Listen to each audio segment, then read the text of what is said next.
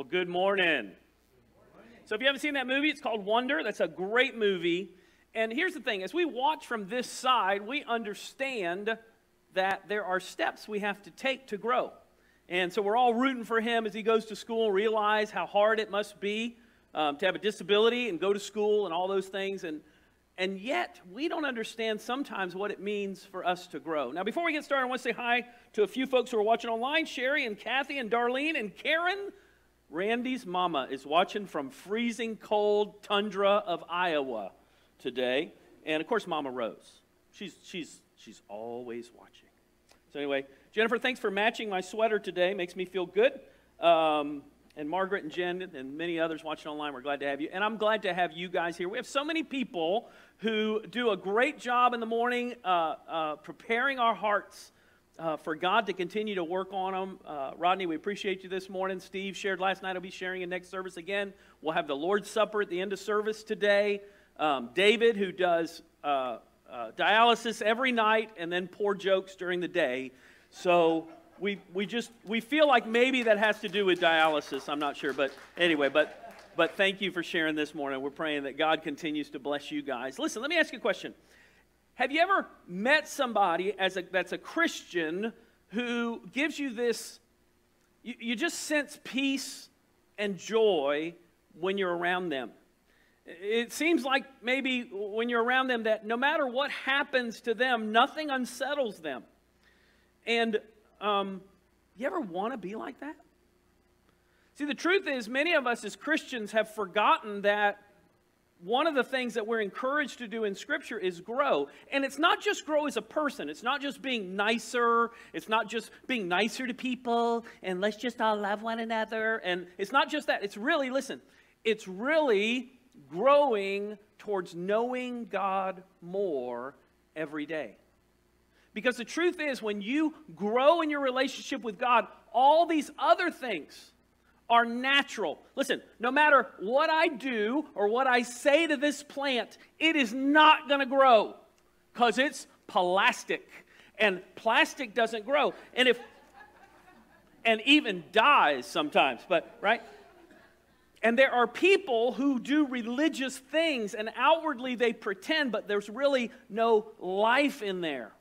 Because they're doing a bunch of things thinking that maybe I'll earn my way to God. Maybe God will be pleased with me. And not understanding that growth is really something that only God can do. Today we're going to talk about this idea that you don't really create your own spiritual growth. God has to do that. But there are some things that we can make sure of in order for God to help us grow. We're going to talk about creating an environment for growth and honoring our sacred nature. But let's kick off this idea in 1 Corinthians chapter 3. We're going to talk about almost the whole chapter. And here's point number 1. We need God to make us grow.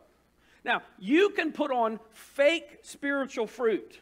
You can pretend you're peaceful and be like a duck who is peaceful up top, but inside you're freaking out. Or you can really plug into God.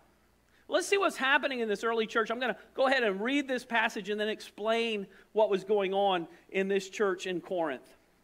1 Corinthians 3, we'll pick up in verse 5. What, after all, is Apollos? Now, Apollos was one of their preachers. You need to know that, okay? So what all is Apollos? And what is Paul? He's talking about himself. Like, what is Paul? Like, only the guy who wrote most of our New Testament. But, hey, who's Paul, right?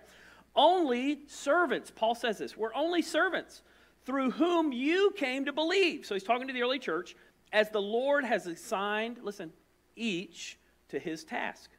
I planted the seed, and then Apollos came, right, as a pastor, and watered it, but God has been making it grow. So neither the one who plants nor the one who waters is anything, but only God who makes things, what's the next word? Grow, who makes things grow. The one who plants, the one who waters have one purpose, and they'll each be rewarded according to their own labor. Now, I'm going to come back to this sentence, but I'm going to read it to you now. For we are co-workers in God's service. You are God's field, God's building. Now, the very early church got off focus. Now, that shouldn't surprise. Every once in a while, somebody's like, you realize the church is messed up. And I'm like, the church has always been messed up. This is not something new. Paul's dealing with the early church in 1 Corinthians. They were having parties in the parking lot for Lord's Supper, getting drunk before coming into the service. Worse than that, Paul said, they weren't sharing food with the hungry people. They were having a festival in the parking lot and going, no, this food is for our barbecue. So they had a tailgate party before church, which is an awesome thought. But then they were coming to Lord's Supper, and Paul talks about it being in an unworthy manner. And that's why, because what were they doing? They were not only getting drunk, they were also not helping the people who were hurting and needy. And I always wonder if Paul would have been okay with the one without the other, but we won't say which one. Now, here's the deal. We live in a world where we rate everything, right? You get a Yelp review, right? We got some people here who own their own business, and every once in a while you'll get this weird Google review, and you're like, what? You'll get a Yelp review, and you'll think, what happened? I read a Yelp review this week, which I thought was great. It's for a place called Taco Santo. And here's what the guy said. The entire kitchen and wait staff saw an ice cream truck and ran outside, leaving me alone in the restaurant. 10 minutes later, they all came back with ice cream cones. I still can't believe this happened. Now, I want to go to that place because I'm thinking he gave it a 1 star, and I'm thinking, that's the coolest place ever. The people are just like, ice cream, and they run out the door. I might go to the kitchen and cook myself something while they're doing that, right? So here's the thing about Yelp reviews. That's fine for businesses. But I always think it's weird that we rank churches now. You can go, and if you want to have some unfun fun, you can read reviews of other churches. That, to me, would be like doing a Google review of somebody's family. Can you imagine somebody posting about you? Well, Eric, this one kid he has, boy, he's a mess. But that other one, boy, I really like that one. Right? You don't rank family members. Well, I hope you don't. I like this kid. That one, not so much, right? We hate parents that are like that. And yet, people do that with churches all the time. And they go home and they're ranking that service. Well, that service was pretty good. The pastor's message today could have been, or the music was, well, the drummer was, hey, I heard that hey, did you notice? And they do a Yelp review on their way home. You ready? You ready? With the children in the car. And then they wonder why when their kids are growing up, they don't want to be any part of the church. Because you created critics. You grew critics in your car on the way home. You thought you were growing disciples of Christ, and yet what you did is you grew critics because all the way home you said, well, I give it a 7 today out of 10. And here's the deal. When the Bible says we are co-workers, that word is the word where we get, and if you're in a corporate meeting, you're going to hear this word. It's where we get the word synergy. Okay? In the Greek, it's synergy. And what does that mean? It means one person alone isn't doing the work. It's everyone. And so the truth is, when it comes to Saturday nights and Sunday mornings in church and the growth of our church and who we are, it's not the pastor running all the plays. Can you imagine if Tom Brady had gone out during the playoffs and said, guys, I got this. And he went out by himself on the field and said, hike to himself. What do you think would have happened? Right, he would not be retiring. He would be retiring, right? And here's the deal. A lot of people think, well, the pastor, what's the pastor going to do? What's the pastor going to do? Hey, pastor, I got this great idea for a new ministry. When are you going to do it? And I look at people all the time and go, yeah, what are you going to do? If God put that on your heart, or what are you going to do? Well, I didn't mean me doing it. Pastor, I want us to have a 24-hour pantry where people come and feed. Great. What hours will you sign up for? I just wanted to donate some food. I didn't want to be there. When God calls us to grow, He's responsible for the growth. But the truth is, we have to participate in that. We have to be a part of it. Listen to what it says in this next verse, Galatians 6, 7, and 8. Do not be deceived. God cannot be mocked. A man reaps what he sows. Whoever sows to please, and sows means not S-E-W, it's sows, throwing seed. Whoever sows to please their flesh, from the flesh will reap destruction. Whoever sows to please the Spirit, from the Spirit will reap eternal life. So here's the question. Have you sown more seeds of entertainment and comfort this week, or more seeds of God, what do you want me to do? God, I want to know you more. God, I want to worship you today. God, I want to allow you to permeate my life. I want to be closer to you. God, I'm going to spend time in your word. Or I'm going to watch the news all the time. I'm going to get worried and frustrated. I'm going to get aggravated with people. I'm going to think about that coworker. I'm going to focus on worry and fear. If you plant seeds that grow you closer to God, the fruit of that is love and joy and peace. Is the fruit in your life love and joy and peace, or is it worry and aggravation and selfishness and self-centeredness? See, in America, because we're so focused on entertainment and comfort, we get mad when somebody's in our chair. And then we think, why are people so selfish?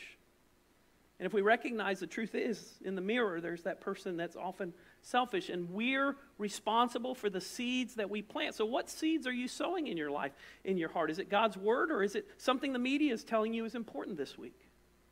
Number 2, we need the right environments. Listen, I have a brown thumb. I can kill anything. But, Rodney told me this week he has a brown thumb too. Thanks, Rodney. All right, so here's the thing.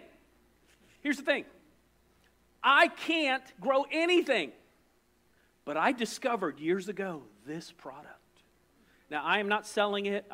There's not an app with Google with my name under it or anything. But I will tell you this. This is for dummies.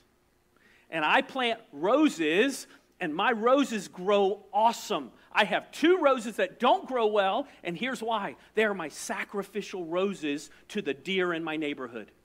I imagine Bambi bringing Rose home to Mom. Here, Mama. Oh, wait a second. It's been a long time since you've seen Bambi, hasn't it? All right. So what do? So once a month, what I do, I fill this, I got stuff. I fill this little cup, and you know what it does? Listen to what it does. I'm going to read it to you. It fertilizes. It stinks. It has insect control and disease control, and my roses grow great. Why? Because I don't have to water them. I got it set. It waters them. I got an automatic water. I don't have to worry about it. I plant it. I do that, and that's all I have to do, and it grows. Here's the deal. There are things in your life, even though you can't make it grow. I can't go out and say to my rose bush, grow. I mean, I could. I could sing to it. Listen to what the Bible says. By the grace God has given me, I laid a foundation as a wise builder, and someone else is building on it. Listen. But each one, that's talking about you. You're responsible for your spiritual life. Are you doing anything about it? Each one should build with care. For no one can lay any foundation other than the one who already laid. Who is that? Jesus Christ. If anyone builds on this foundation using gold, silver, costly stones, wood, hay, straw, their work will be shown for what it is. Basically, what are you planting in your life? Is it thoughts that help you to grow? Are you reading things that help you grow? Are you watching things that help you grow? Or are they hay and stubble? They don't really make a difference in your life other than adding worry and frustration and irritation to your life. And then it continues. Their work will be shown for what it is. Why? The day will bring it to light. It'll be revealed with fire, and fire will test the quality of each person's work. If what's been built survives, the builder will receive a reward. If it's burned up, the builder will suffer loss, but yet will be saved, even though only as one escaping through the flames. Now, here's the thing. You can plant whatever in your life today, but you don't have a choice of whether it grows or not. If you watch things all the time that cause you to worry, then worry is going to grow in your life. If you watch things all the time that make you angry all the time, then anger is going to grow in your life. And so I would say, look back at your week. What did you focus on? What did you read? What did you put in your eyes and in your mind? Was it something to help you grow seeds that would grow you closer to God? Or was it just junk? Was it just wood, hay, and stubble? Stuff that doesn't really matter, and yet you spent your week focused on it because you're going to reap what you've sown. Now, I want to give you 4 habits that will help you to grow, and I'm actually teaching this in a class today, so I'm not going to go into detail, but here are the 4, okay? Number 1, daily Bible reading. I encourage you, before you open Facebook or Twitter or turn on your TV or whatever thing you do, maybe you ask Alexa what the weather is. I don't know what you do first thing in the morning. But before you do that, make the first thing in your day to read your Bible. Now, whether you have a little daily bread that you pick up, a little piece of paper, or whether you have an app on your phone that's the daily bread, go there first. Allow God to put His Word in your heart first. Because why? If you don't, then before you even get there, you'll forget to go there. You'll throw the seeds of worry and doubt and shame and aggravation and what's it going to be like today, and oh no, the weather's going to kill us all. That was this week, by the way. Did you notice the news was we were going to all die? And at my house, it was about 30 seconds of, oh no! Oh, that was it? But I was worried because somebody kept throwing, you're all going to die in my... Right? Wait till a hurricane comes. We're all going to be throwing those seeds of watching the thing. Ooh, ooh. What'd you focus on this week? And if you'll spend time in God's Word, that's the first habit. Second habit, prayer. Take time to pray. Pray before you worry. Whatever you're worried about, take time and lift it up. If you need to, write it on a piece of paper. Lord, I pray for this. If you're worried about the Ukraine, make that a daily or multiple times a day part of your prayer life. God, would you intervene? God does miracles. He can do a miracle. You realize that, right? God's changed a lot of things over the years. If you don't know the history of America, they were burning down the White House, and rain came that wasn't supposed to come. I mean, there are miracles after miracles, the reason we're even able to sit here in freedom today. So prayer. Third, small group. Get with a group of people that can encourage you. So many people have neglected fellowshipping together. Listen, I don't care if you do it on Zoom, on the telephone, or in person. I encourage in person, but get with some people who can encourage you as you walk the Christian life. People who will miss you when you're missing and who you can help when they're hurting. But you've got to get close enough to people that they can see your faults.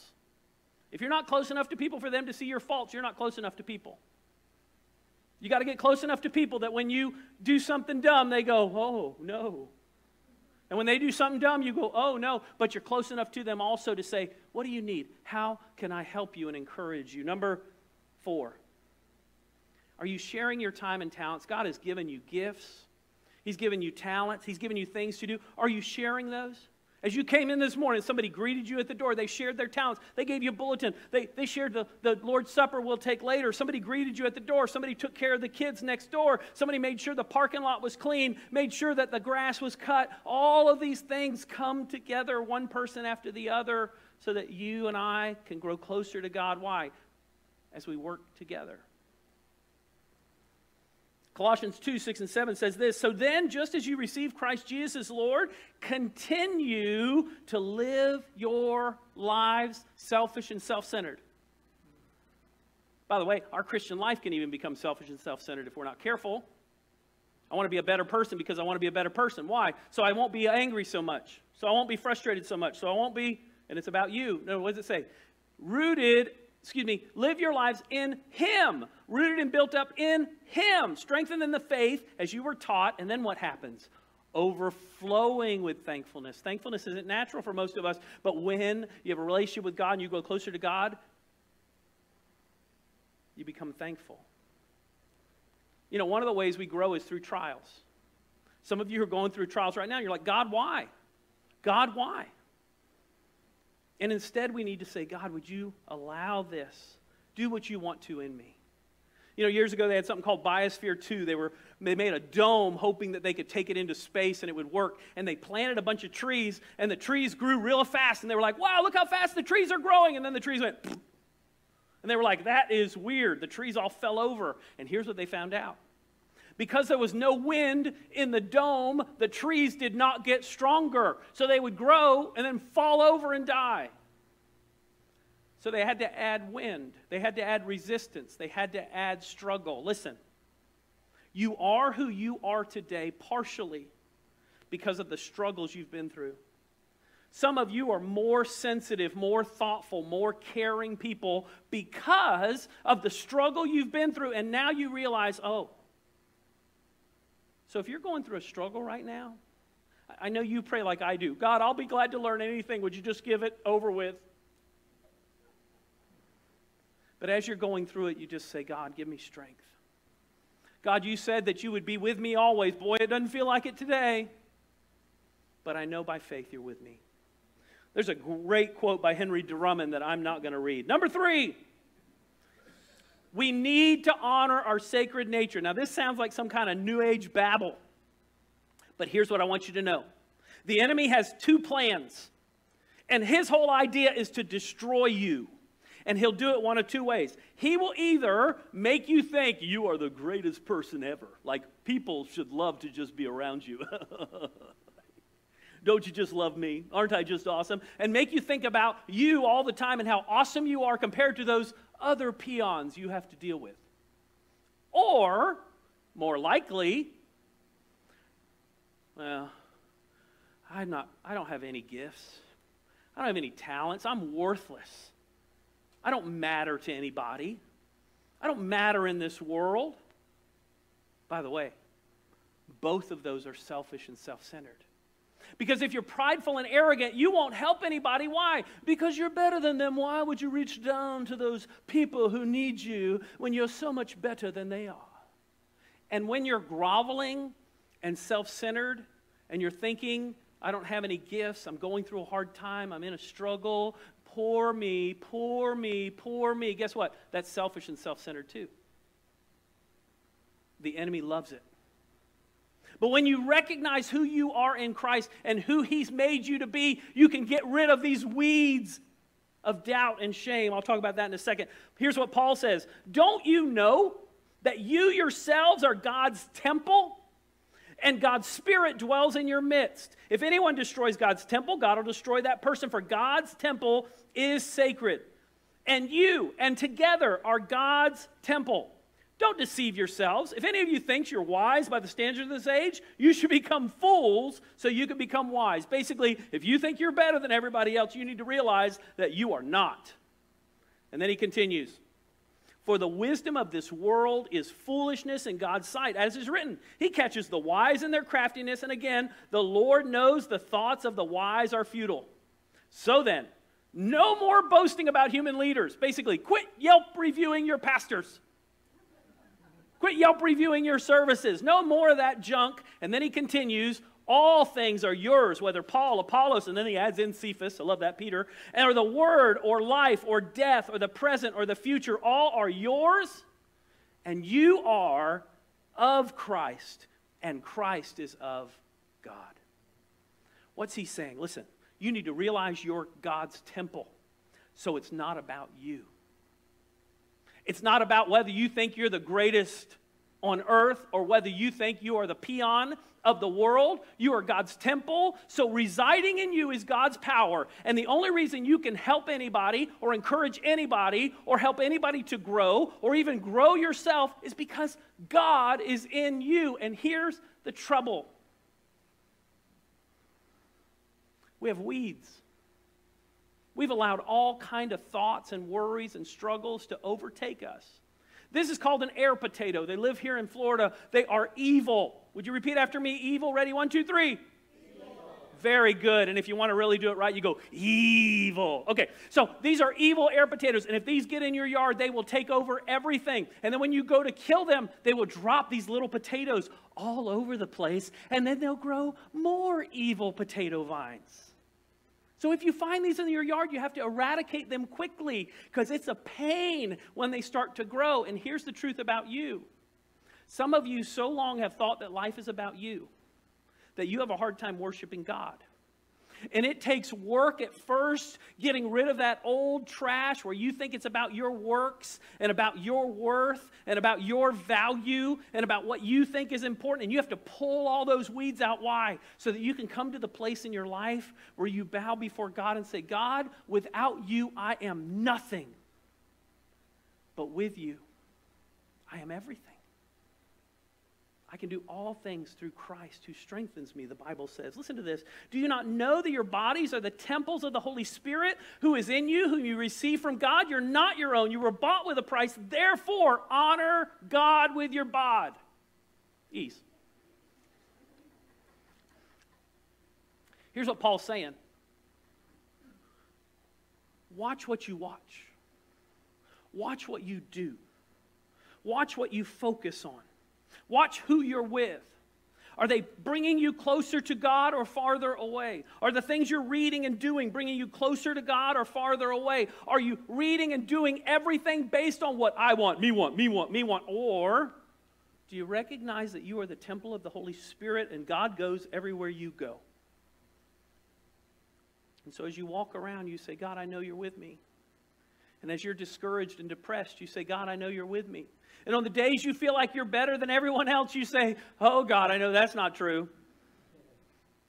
You're so much greater and higher and more powerful. Years ago, there's a true story about Christopher Wren, who was an architect in England. He was rebuilding one of the cathedrals over there. And he went up to a job site, and he was walking around the job site, and he runs into this first bricklayer. And this bricklayer looks all discouraged, and he said, what are you doing? He goes, oh, I'm trying to earn money for my family. And then he walks around the building farther, and there's another bricklayer, and that bricklayer's even worse. He looks like he's just been through the storm, and he says, hey, what are you doing? He goes, oh, I'm laying bricks. And he walks around the corner into this other bricklayer who is there, and that bricklayer is singing. He's excited. He's got a gleam in his eye. He's laying bricks. And Christopher Wren says to him, what are you doing? He said, oh, I'm building a great cathedral. Listen, you need to recognize that every day God can build a great cathedral in you. And there will come a day that you and I will no longer be here. But if you and I allow God to fill our lives so much that thanksgiving overflows, that love overflows, then other people will think about us and will say, I want what they have. And it's only through a relationship with Christ. If you've been around my mom, you know what it's like to see a woman who's been through trials and struggles who says, God's got this all the time. I want to encourage you in your life. Begin to say, God, I'm your temple. Help me to live like it. Lord, help me to value myself, not because of my value, but because of the value you have given me. Help me to become the person you want me to be. I want you to create environments in your life for growth so that God, when you're pulling the weeds and getting ready, when you begin to worship Him, your life will be full and not plastic. Do the things in your life that will draw you closer to Him. Read your Bible. Spend time in His Word. Spend time with other people. Use your gifts, and God will use you and will grow you when you can't grow yourself. We're going to pray in just a second. We'll have our time of giving after that, but we're going to have our Lord's Supper. Rodney's going to come forward and do that. But let's pray before we do that. Father, thank you for this morning. I thank you for your word, your power, your strength, your love for us. Father, we can do nothing without you, but you said we can do all things through Christ who strengthens us. So strengthen us today through your love and your power. In Jesus' name, amen.